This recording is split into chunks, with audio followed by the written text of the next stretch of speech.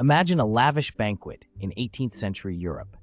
Amid laughter and clinking crystal, a curious guest idly traces a damp finger around the rim of a goblet. To everyone's astonishment, a clear, haunting note fills the air. This serendipitous moment marks the accidental birth of resonant glassware, ordinary drinking vessels transformed into objects producing pure, sustained tones. The secret lies in physics. When a moist finger moves across the rim, friction causes the glass to vibrate, setting air molecules into motion and generating sound waves.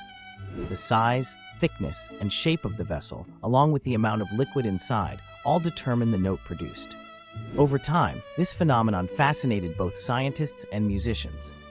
Some began crafting goblets of varying sizes, tuning them to play harmonious melodies.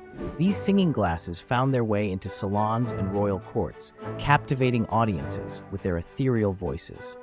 Today, this accidental discovery continues to enchant, reminding us that sometimes the simplest gestures can unlock worlds of wonder hidden in everyday objects.